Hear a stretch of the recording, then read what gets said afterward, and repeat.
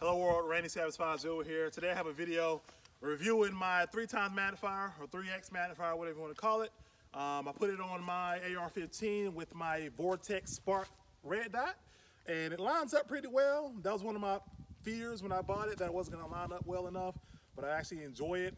I bought it for around, I think I got it for about $75 or maybe $65 on eBay.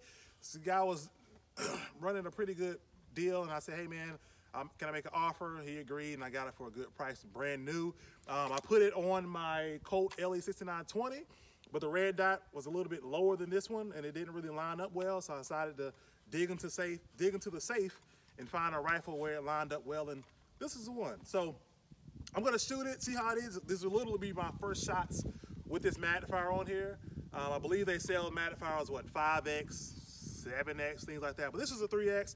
This is all I wanted, all I needed at the moment, and I think I'm gonna enjoy it. So I've seen a lot of reviews on it where people are complaining about it being too loose, but what I noticed, it comes with a Allen wrench. You tighten up this little knob and it tightens it up for you. So I'm curious if it's gonna stay firm or loosen up as I shoot it.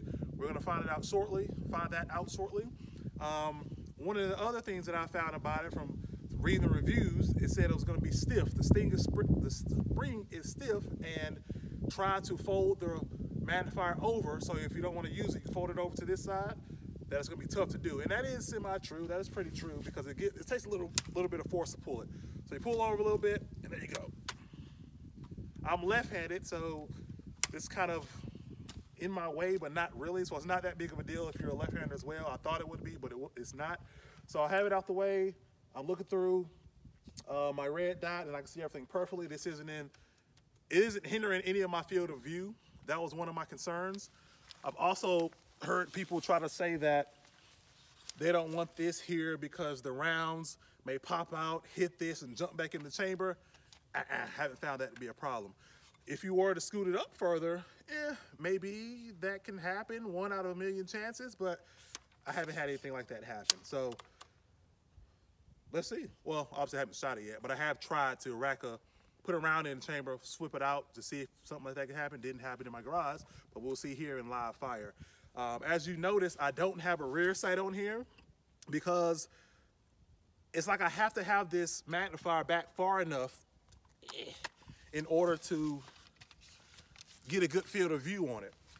If it's up too far on the rail, your head's gonna have to go too close to it to be able to get the good field of vision. If you looked in binoculars or any kind of scope, you know what I'm talking about. You have to kind of line your eye up just enough to get it clear where you won't see that black edge and stuff due to the angle. So that's why I have it this far back without a rear sight, and we'll see how it is. Now to me, I like backup sights due to what if your red dots die, like my wife's died in our last shooting, so we had to use our backup sight. So if it dies, I'm out of luck, but let's hope it doesn't die. So let's try out this magnifier, see how I like it, see how it fares for me. My wife's behind the camera, that's why I'm nodding. So she's smiling from ear to ear at me, but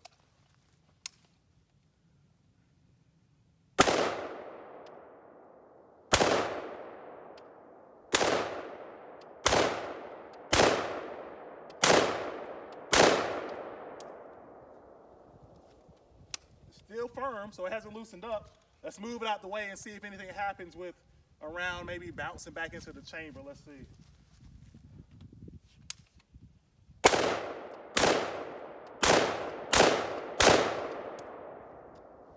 That didn't happen as well, so that's good.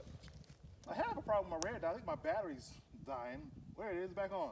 That sucks, huh? Let's try again.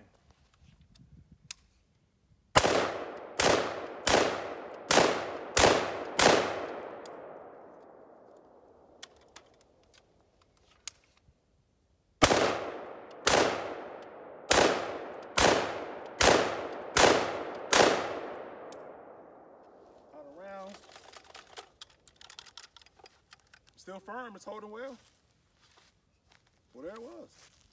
That's a quick release on it as well, so if I wanted to take it off, turn that like that, boom. Easiest pod to take it off, slap her back on there.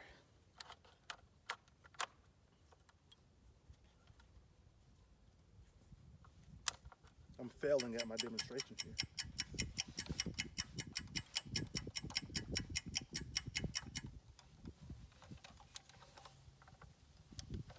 Well, that's a fail. Bear with me. There it goes. Had it lined up kind of incorrectly to the previous grab, but got back on that fast. It's kind of like a delay because user error. I've never taken off, put it back on yet, so sorry. But I like it. So far, so good. I wish my red dot wasn't going in and out. I think my battery's dying. I don't know, but it lined up well. My target fell over. You've missed it, but the field of view is great. It's very clear looking into the magnifier. I have no complaints with it. It's better than nothing, especially trying to see closer. As we all get older, our vision gets a little worse, and we may need some type of magnifier to help us with 25-yard shots, 50-yard shots, anything to help assist us and assist these old eyes that we have. So I enjoy it. I'm glad I spent the money on it. If you're looking for a magnifier for a low price, look up the UTG magazine, UTG magnifier. I like it. But be mindful of whatever the heights are on it. The specific height on this one, luckily, it's a good fit for this Vortex Spark. But if you have a Romeo 5 red dot, it's not going to be as even to that. So just take that in your mind, make that a mental note. Also, you can buy different risers and stuff for your red dot. Just know that you may have to do that depending upon what red dots you have in conjunction to the magnifier you're trying to put on there as well. So that's my quick review on this UTG magnifier. I liked it. Check it out. Any more comments, any more thoughts of what I can do with it, kind of swap it up a little bit, or what other red dots can line up perfectly to it, because I'm a guy who likes to buy red dots without having to change out risers. Let me know in the comments. Like, love, subscribe. Thanks for watching.